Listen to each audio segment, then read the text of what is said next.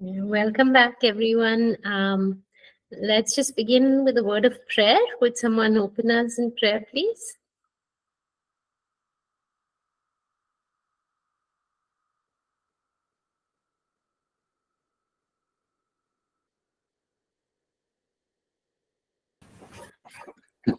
Let us pray. Heavenly Father, we just wish to thank you for this hour of study, and we pray that whatever we study today, Father, we'll be able to apply it in our lives. And Father, we also pray for a blessing upon our entire faculty and all the students here, Father. In Jesus' precious name we pray. Amen. Amen. Thank you. Okay, so we'll just quickly look at what we covered, a little bit of what we covered last week. So we did the outline of the book of Matthew. I won't go into the outline again. And then after we looked at a few specific topics, one was the virgin birth. So seeing how the virgin birth is clearly talked about in scripture, and that is a fulfillment of what was prophesied about in the Old Testament. We looked at what repentance means. So when John the Baptist are preaching about repentance, what does that repentance actually mean? And then kingdom of heaven, what does the kingdom of heaven mean? We then looked at the Lord's Prayer specifically in relation to the kingdom of God, and how we see that prayer impact how we live within God's kingdom. And then we looked at a few specific topics that are in the book of Matthew, but also in the rest of the New Testament, and what we learn from the New Testament about these things. We looked at miracles, and we were looking at these topics and the relevance for today, for believers today. So we looked at miracles, we looked at demons, and then we came to the parables of the kingdom. So this is something that I had asked you to just read through, so that since we are also trying to catch up on our content, I'd asked you all to do this at home, to read this Matthew 13, 3-50, and to note down some things that you all noticed about what was the expectations of the coming kingdom versus what Jesus was teaching. So were you all able to do that?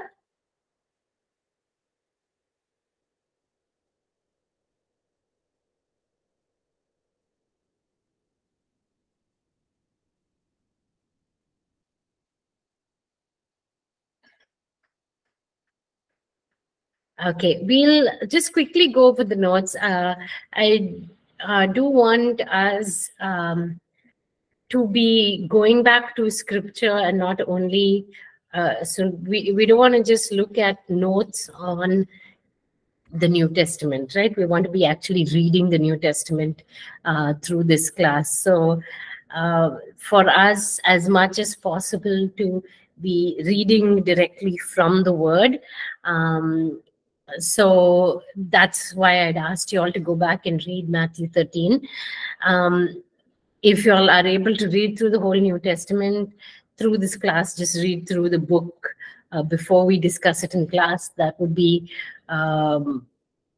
really, really good for your own personal understanding of what all we're talking about in class. But yes, as much as possible, we'll try and for each of you to go back and read parts of what we're talking about in class, so that it's not just a discussion based on the word without actually reading the word. Okay, so we don't have time to read through the whole chapter. We'll just look at some things that are there in your textbook on the parables. So we see the parable of the sower. And here, one of the expectations was that the Messiah would come and all of Israel and all the nations would turn to him. Whereas what is taught in the parable is that each person will respond to the word differently. So the word is sown, and based on the person's heart, they will either turn to God or they will turn away from Him. They will reject the message that is given. And so that final coming of the Messiah and establishing the kingdom is something that we look forward to. But in the kingdom that Jesus had brought, the kingdom that was initiated through Jesus's coming, it was only those who responded to Jesus who would enter into His kingdom. The king, the wheat and the tares. So this is where the wheat and tares are separated at the end in the final judgment. So here the expectation was that that all those who are righteous would rule with the king over the world. But here we see that we continue to be part of the world as people who are part of the kingdom. We're continuing to be part of the world until that final harvest. That's when we will rule and reign. We also rule in this present age in fact that we share the authority that Jesus has given us, right? To use His name and to exercise His authority here on earth. But at the same time, we are still very much in this world. We are living with the same challenges that the people around us face. And until that final harvest, the separation between us and the world will not happen. The third is the parable of the mustard seed, where the small seed is sown and it grows into a large tree. Here, the expectation was that the kingdom would come in glory. That's what the Jews expected. But the reality was that the kingdom came in a very insignificant and unexpected way. But it's over time that the greatness was realized through Jesus' death and resurrection. And that glory will only continue to grow until the final establishing of the kingdom of God. The parable of the leaven, this is talking about yeast being mixed into the dough, right? The expectation was that only those who are righteous will enter into the kingdom of God, and that there is no place for the unrighteous, which is why the Pharisees had this sense of self-righteousness, right? They viewed everyone else as sinners, as people who were outside. But the reality is that the kingdom comes to everyone, that the truth of the kingdom, everyone's invited into the kingdom. And the message of the gospel brings that transformation, enables us to be righteous. So the righteousness that we have comes from God Himself, comes from the message of the kingdom, which is the gospel. The hidden treasure, the parable of the hidden treasure, which is somebody who finds a hidden treasure in the field and then hides it, goes and sells everything they have, and then comes back to take it. The expectation was that the kingdom would come in a way that everybody would see it, everyone would know that the kingdom has come. But the reality was that the kingdom came in a way that was hidden, like we see in these parables itself, that it was presented in a way that was not fully revealed. All of the understanding of the truth of the kingdom was not revealed at that time. But only those who really wanted to know the truth of the kingdom, who wanted to pursue it, were the ones who could receive that treasure. And so it's a kingdom that is hidden, but is available for those who are willing to go after it. And then the parable of the priceless pearl, which is where a merchant finds a pearl that is greater than anything, or of greater value than anything else he has. He sells everything and comes back for this pearl, right? So the expectation was that the kingdom would bring things of value to people, but the reality is that the kingdom demands people to give up everything else, to abandon all things that they value in order to receive this kingdom fully. And so that was the difference in the expectation between what Jesus was teaching. And then the last one is the parable of, this is the, I believe this is the one with the fish. Let me just go back and make sure that I'm saying the right thing. 13:47 to 50.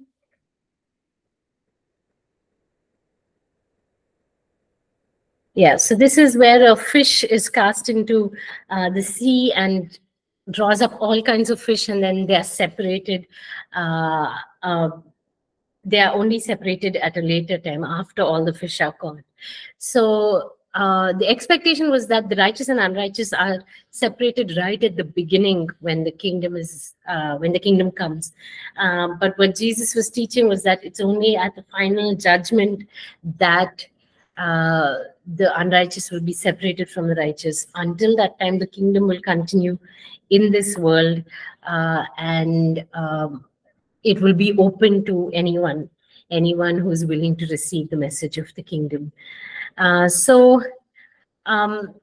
Jesus spoke all of these parables in a way that was hidden. He didn't reveal all of the truth of this of the kingdom to people, but to his disciples he did. We know that he chose a few people who would understand, or to whom he would explain the meaning of all of these things. And so we have the privilege of now reading back and knowing the meaning of the parables that Jesus taught. So with that, we come to some of the closing things in the book of Matthew. So Matthew talks about the end times, about the final judgment, about the end of all that is created, and the final establishment of the kingdom of God.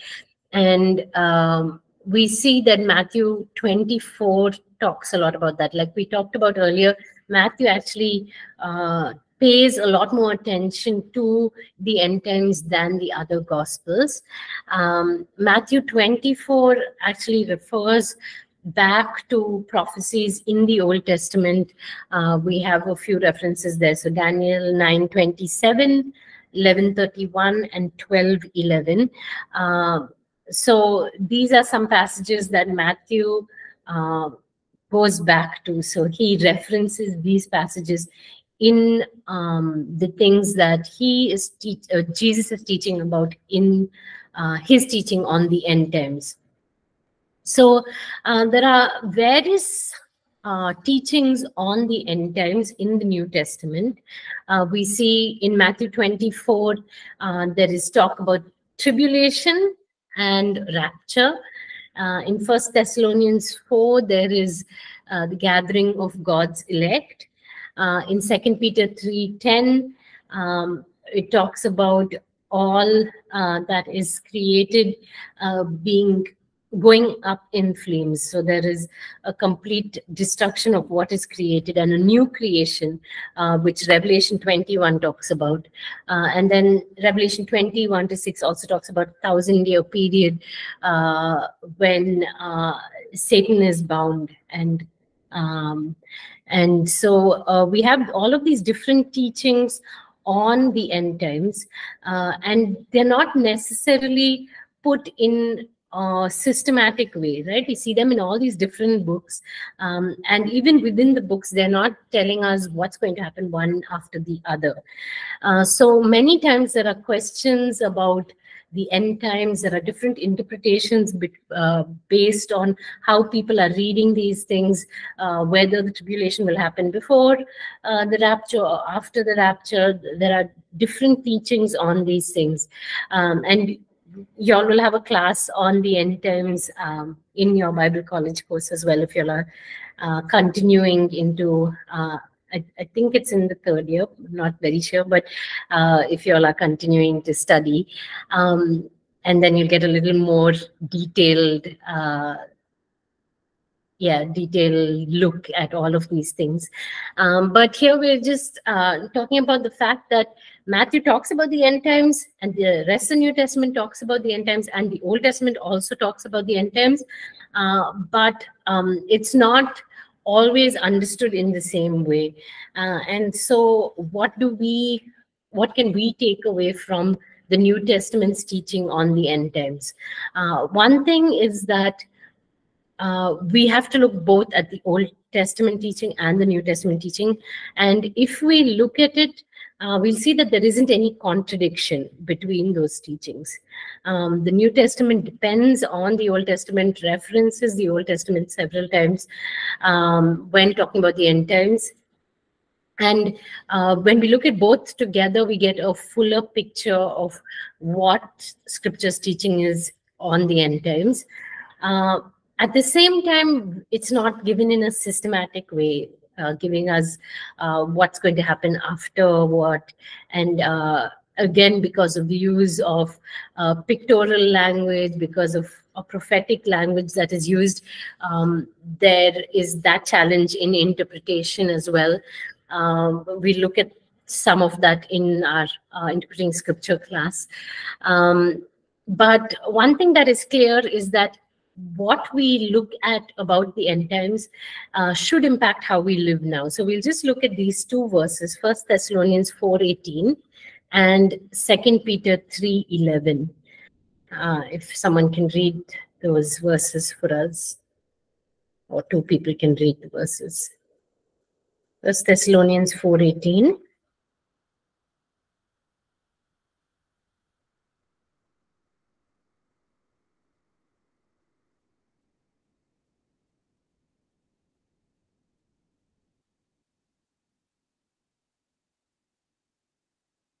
Maybe we can read from 16 to 18.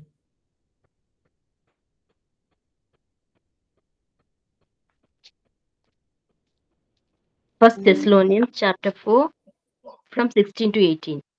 For the Lord himself will descend from heaven with a shout, with the voice of an archangel, and with the trumpet of God, and the dead in Christ will rise first.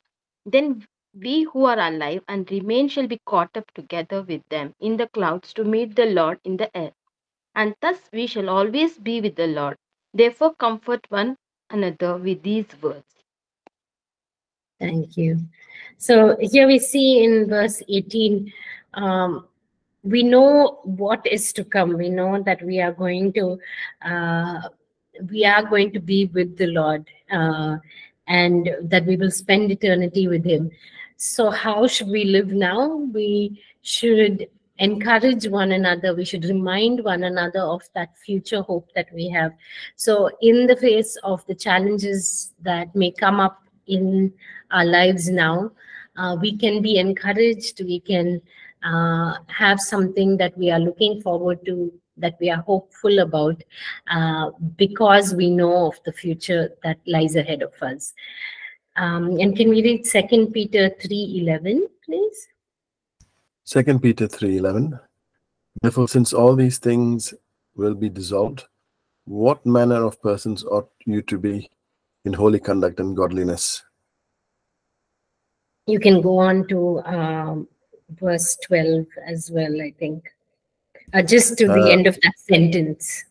Sure. Okay. I'll start from the top then. Therefore, since all these things will be dissolved, what manner of persons ought you to be in holy conduct and godliness, looking for and hastening the coming of the day of God, because of which the heavens will be dissolved, being on fire, and the elements will melt with fervent heat. Thank you. So this is a call to live in holiness, right? Live godly lives, because we are expecting that coming day of the Lord. So we prepare ourselves like those 10 virgins, right? 5 virgins who were ready for the coming of the bridegroom and the 5 who were not ready. We should be like those virgins who are ready, that we have kept ourselves holy. We have lived lives in line with God's will, waiting, anticipating his coming. And then the New Testament also shows us this picture of all of history ending as God has intended it to end. Like, God is on the throne. God is the God of all time, right? And so all of time is in his hands. What happens at the end is all in his will and in his hands, and he will fulfill all of those things. So having that kind of hope, like we see in the Old Testament, the hope was for the Messiah to come. So in the midst of the suffering of the people of Israel, there was always the promise of the Messiah coming, and that was what they were looking forward to, the day of the coming of the Messiah. Likewise, here in the New Testament, is in the midst of all that we face, whether it is like persecution, danger to our lives, those kinds of things, or other challenges that come up. We look forward to that future end in the presence of God, which is free from all of the suffering that we are experiencing in this present life. So that is the picture of the end times that the New Testament gives us, and Matthew also writes about. And then the final thing that we look at is the resurrection of Jesus. Now, Matthew, of course, talks about the resurrection of Jesus, but in the whole of the New Testament, we see that the resurrection is given a very important place in the gospel. If someone can read 1 Corinthians 15:17 for us.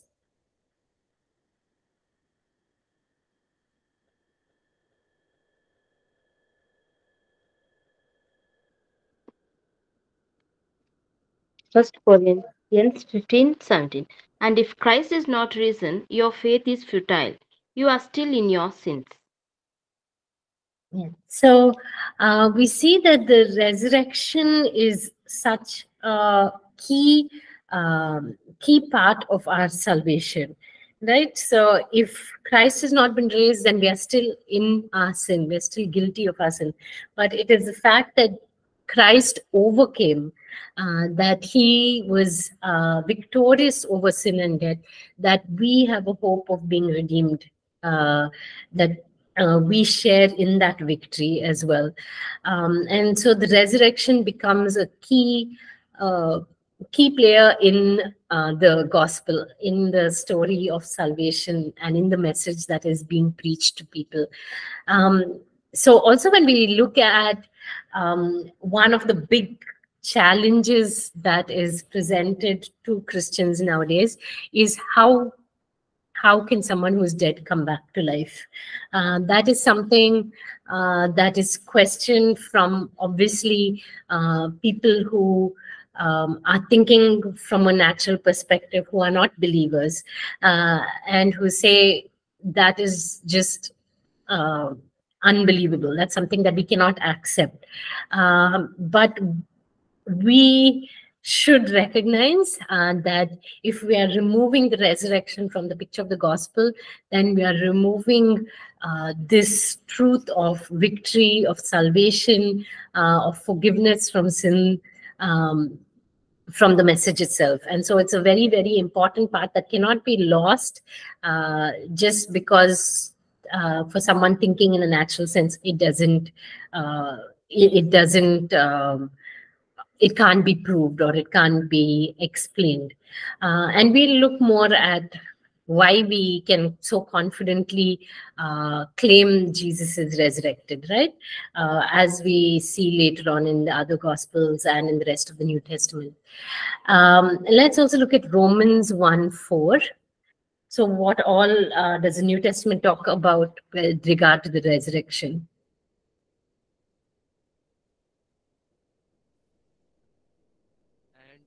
declared to be the Son of God in power according to the Spirit of holiness by his resurrection from the dead, Jesus Christ our Lord. Thank you.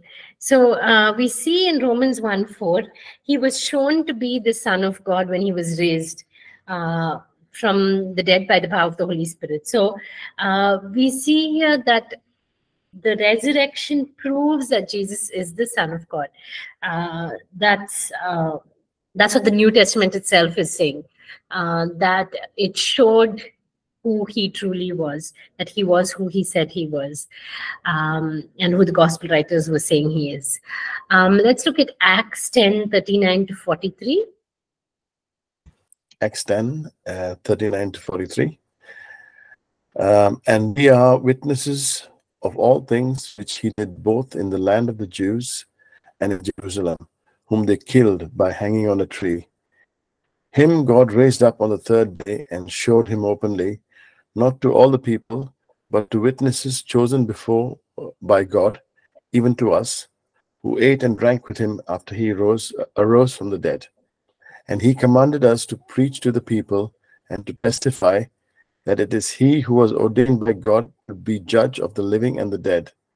To him all the prophets witness that through his name whoever believes in him will receive remission of sins. Thank you. So we see the resurrection from the dead and the forgiveness of sins being connected here, like we talked about earlier as well, it being key to the gospel message of us being forgiven of our sins. But even here in this passage that we read, we saw the talk of witnesses to the resurrection, right? He didn't appear to the general public, but he appeared to people who were chosen to be witnesses. And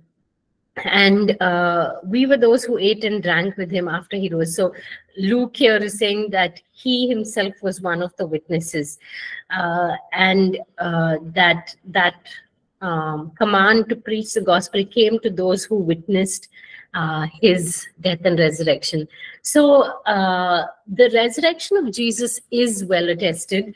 It was not only the 12 disciples. So those are some of the things that are challenged, is whether the disciples themselves just made up a story, like the 11 disciples who remained after Judas's death. They came up with this story and they told people. But it was so many more people than those disciples, right? We see the women who were at the tomb, so Mary and the women who visited the tomb in Matthew 28. And then we see Peter himself. We see the disciples on the road to Emmaus. We see the group that was present on the day Jesus was resurrected. Jesus appears to them. We see Thomas feeling the wounds on Jesus' side, on his hands. The disciples on the seashore where Jesus appears to them as they're fishing in the sea. And then over 500 people who had gathered saw Jesus. So this is a very, very large group of people. And then we see James, the brother of Jesus, and then those who were at Jesus's ascension. Large number of witnesses to Jesus's resurrection. So it's not something that can be disputed on any grounds of lack of evidence. There were so many people who had seen it, and the gospel writers then write the gospels claiming Jesus's resurrection, and those gospels go out to so many people who read it. If what they were saying was not true, then people could have easily come against them at that time, saying Jesus was not resurrected. But because there were so many witnesses, people who knew that what was being said in these gospels is true, it was accepted and believed by people. And it's these witnesses who were key to the gospel spreading after that. But at the same time, while we talk about there being sufficient evidence for Jesus' resurrection, we don't say that people should come to faith in Christ just based on that evidence. It has to be based on faith. Right? So even in the Gospels, when Jesus is doing his miracles, there is evidence of Jesus's power, his authority. He's proving what he's declaring about himself. But those who refused to believe in him continued to oppose his ministry and were the very people who came against him. Likewise, even as we proclaim the gospel, as people come with challenges of things like, how can somebody who's dead be raised up? We shouldn't go into those discussions thinking that we are going to prove Jesus' resurrection and these people are going to believe. It may not happen, because if they have resolved in their hearts to not believe, then whatever evidence is provided, they will not be convinced, right? So it does require faith. In addition to the evidence, there must be a willingness to believe or to receive that evidence and respond to it. And then the last thing is, what is the relevance for us today? We'll just look at these two verses, Hebrews 7:24 and 25. Someone can read that for us. Hebrews 7:24 and 25. But he holds his priesthood permanently because he continues forever. Consequently, he is able to save to the uttermost those who draw near to God through him, since he always lives to make intercession for them. Thank you. So our salvation and our continued walk with God is possible because of Jesus's resurrection, right? So we are completely saved because he intercedes on our behalf before the Father. And that continues to be true for us today. Salvation is possible for all those who come to Jesus because he is before the Father interceding for us. And we are able to experience that full and complete salvation from sins and the effects of that salvation in our everyday lives because of Jesus's intercession. And then let's read 1 John 3:2. 1 John 3:2. Beloved, now we are children of God, and it has not yet been revealed what we shall be. But we know that when he is revealed, we shall be like him, for we shall see him as he is. So that is our present hope. Our present hope is that we ourselves will share in that resurrection, that it is a resurrection that will transform our bodies, and we will be with Christ. We will be like him. So these are two things that we look at as how is the resurrection relevant for us today, apart from the fact that the resurrection is our hope of salvation. So for those who are coming to faith, the resurrection is a very important part. But for those of us who are already believers, it continues to be relevant because Christ is interceding for us, and we have this hope of our resurrected body, of being with Christ and being transformed to be like him.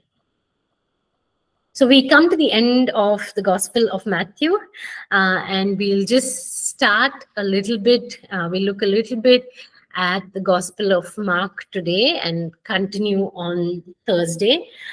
If you have the time and are able to read through the Gospel of Mark in the meantime, please do that. So we'll, like we said when we were starting the book of Matthew, that Mark is actually a condensed form of what is used in the book of Matthew and in the book of Luke. and is believed to be the source of what they talked about. So they depended heavily on what Mark had written. As some people think that there was a separate source and all three gospels depended on it, but Mark was the earliest of the three gospels. And initially, Mark was neglected, was looked at as a gospel that was not very important, because people thought that Mark was just like a small summary of what Matthew talked about, and because it was also mostly dependent on what Peter had talked about Jesus.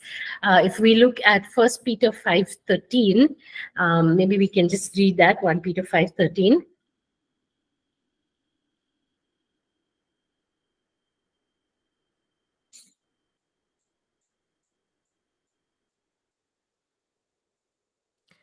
She who is at Babylon, who is likewise chosen, sends you greetings, and so does Mark, my son.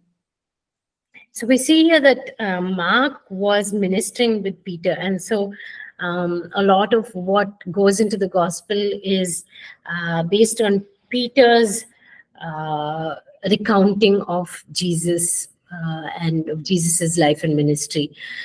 So because because the book of Mark was mostly dependent on Peter's recollection or Peter's preaching, and because it was such a small book, it was thought to be something that was not as important. We did mention this earlier, that Matthew was a very popular gospel being circulated in the churches, and initially Mark was not. But it's only now in present day scholarship that as people began to recognize that Mark was the earliest gospel written and Matthew and Luke depended on Mark's account, that this gospel has started to become or be considered more important. Now Mark is very action oriented. So when we read it, it's just going from one event to the other. There's not a lot of focus on Jesus's teaching or preaching, like Matthew. Matthew has those 5 different sermons, large chunks of Jesus' teaching.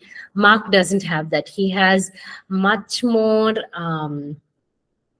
focus on what Jesus did, right? And so he presents Jesus as this powerful person, or we look more at what he says about Jesus, but who conquers demons, disease, and death, right? This is Jesus, the Jesus he presents, someone who is active and someone who is doing certain things to prove who he is. We see straight away and immediately used a lot in Mark. So just an indication of that action-oriented gospel. It's very, very focused on what is happening next, what happens after that, and how Jesus is moving from one place to another, doing different things. Mark, as opposed to Matthew, is focused on the Gentiles, right? So Matthew was focused on Jewish Christians. Mark is focused on Roman Christians. And so it's the language that is used is much more suitable for those who are not from a Jewish background. We'll just look at these 2 passages, Matthew 10:5 and 6. And Mark 6 and 7, just as one example of how they look at the same, they narrate the same story in a different way. Matthew chapter 10, 5, verse 6.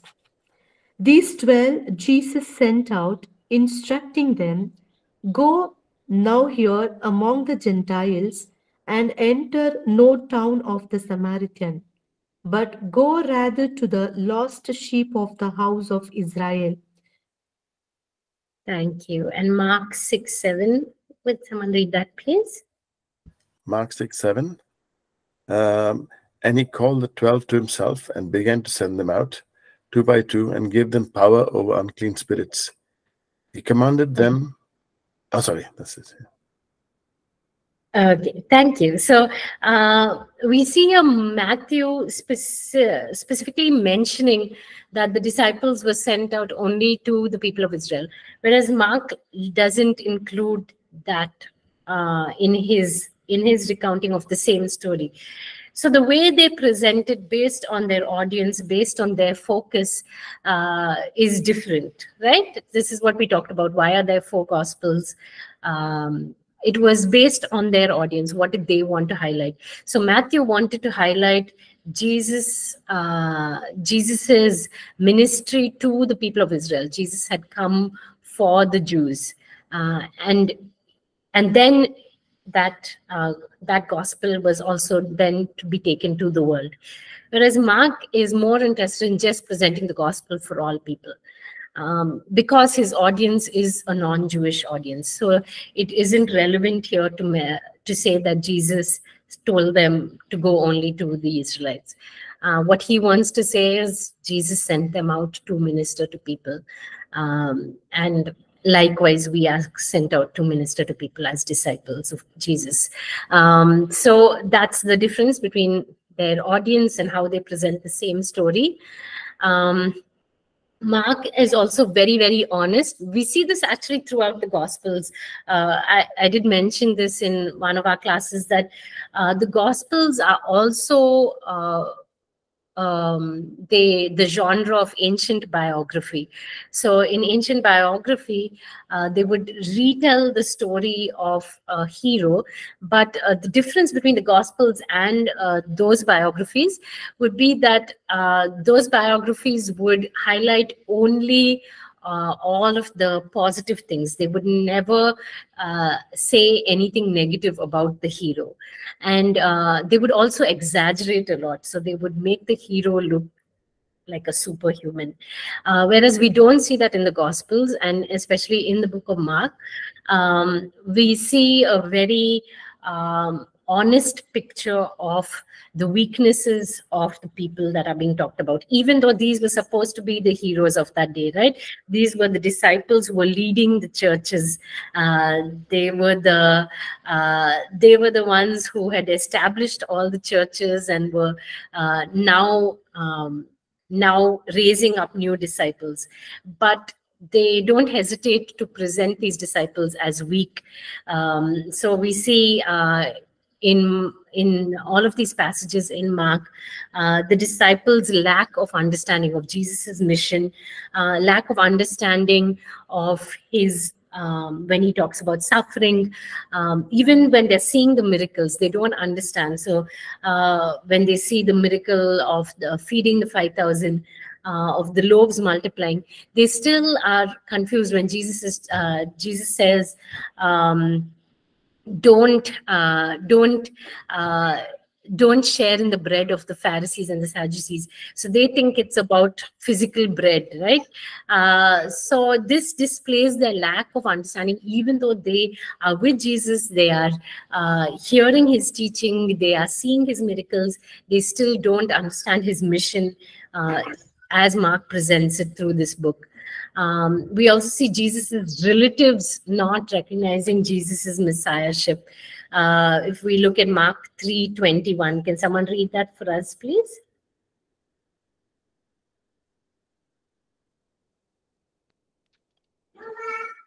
Mark 3:21. But when his own people heard about this, they went out to lay hold of him, for they said, he is out of his mind.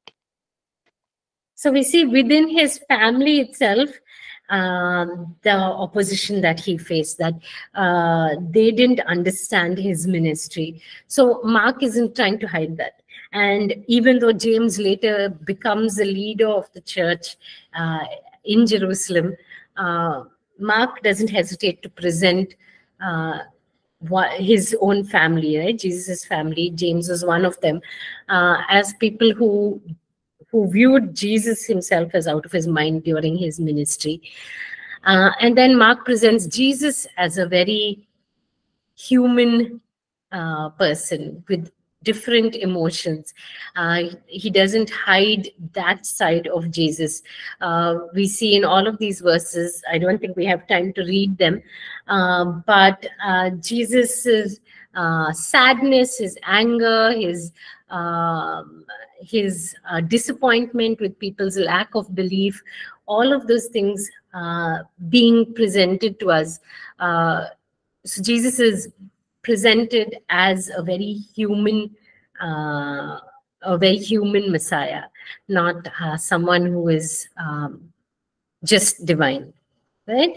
And we'll end with this. I think we have a minute. Okay, if we don't finish it, we'll continue on Thursday. So Jesus as the Son of God, Jesus as Son of Man, Jesus as Redeemer. If we look at Mark 1:1, we'll read these verses. Okay, let's just read Mark 1:1 and Mark 1:11. The beginning of the gospel of Jesus Christ, the Son of God.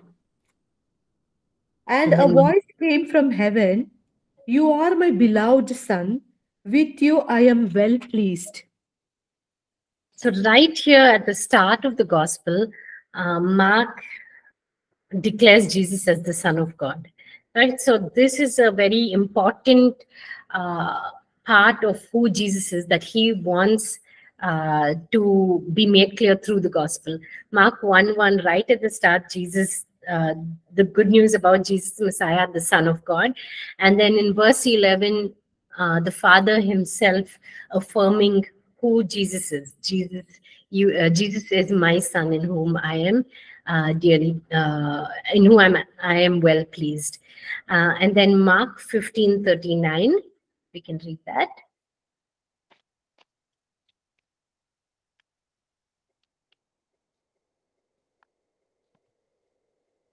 Mark 15:39. So when the centurion who stood opposite him saw that he cried out like this and breathed his last, he said, "Truly this man was a Son of God." So beginning the gospel with this proclamation of who God is, who Jesus is, and then ending at the end of Jesus's crucifixion, this declaration by the Roman officer, recognition of Jesus being the Son of God. Again, his focus on a Roman Christian audience, and also the fact that this identity of Jesus as the Son of God is being established right from the start of the gospel to the end. So we'll end with this and we'll continue on Thursday. I'll just keep you notified if the class will be online or whether I'll be on campus. I'll post that on Classroom based on whether I'm able to come back in time for class on Thursday. But thank you all so much for being here. We'll see you on Thursday.